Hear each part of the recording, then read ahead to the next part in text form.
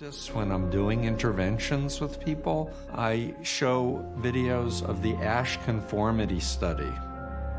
The experiment you'll be taking part in today involves the perception of lengths of lines. You're to look at the line on the left and determine which of the three lines on the right is equal to it in length. And everybody was in on the experiment except the person in seat 6. And they start giving the correct answer for 2 rounds, and then they all start giving the wrong answer. 2. 2. 2. 2.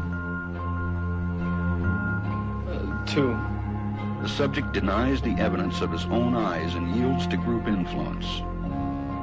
And this experiment has been done over and over again for decades, and the answer universally is 2/3 of everyone who does this experiment starts giving the wrong answer. 1. They must be right. There are 4 of them and 1 of me. 1.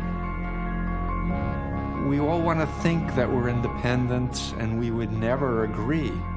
But the science, the social science says we're programmed to fit into groups. We're going to start adapting to the people in our environment in order to fit in. We're glad you're here.